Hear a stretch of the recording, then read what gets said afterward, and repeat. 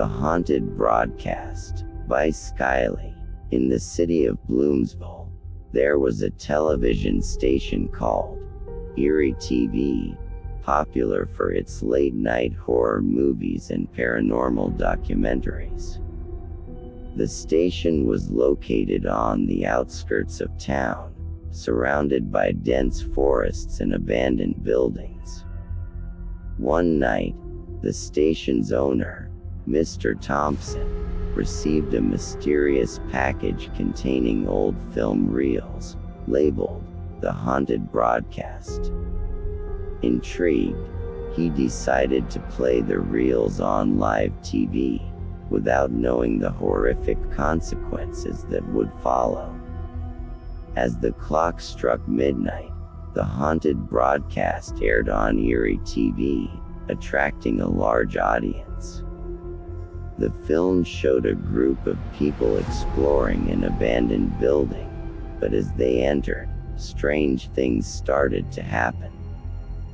Doors would open and close on their own, whispers echoed through the halls, and shadowy figures were seen lurking in the corners.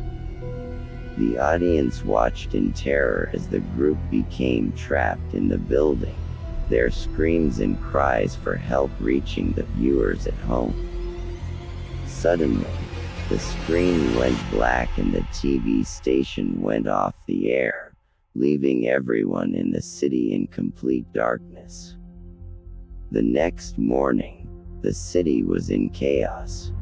The people who had watched the haunted broadcast were acting strangely, as if possessed by some evil force. They spoke in hushed tones, and their eyes glowed with a sinister light. As more and more people fell under the spell of the haunted broadcast, the city was consumed by fear and paranoia. It was as if the fictional world of the film had become a reality, and the spirits from the reels had come to life. The few remaining sane residents of Bloomsville soon realized that the TV station was the epicenter of this evil. They ventured to Eerie TV, determined to put an end to the madness. But when they entered the building, they found themselves in a twisted version of reality. The walls were covered in blood and the air was thick with the stench of death. And in the control room, they found Mr. Thompson, possessed by the very spirits he had unleashed. With a crazed look in his eyes, Mr. Thompson revealed the truth behind the haunted broadcast. The footage was real, filmed by a group of paranormal investigators who were cursed by the very evil they were trying to capture.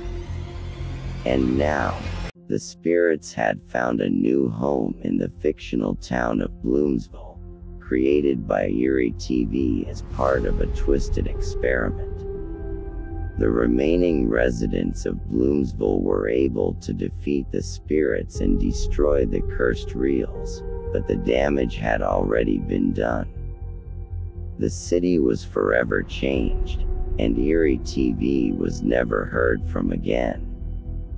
To this day, people in the neighboring cities avoid venturing near the abandoned building that was once Eerie TV. Rumors say that on dark nights, you can still hear the haunted broadcast playing, and those who dare to listen are never seen again. But one thing is for sure, the horrors unleashed by Eerie TV will never be forgotten.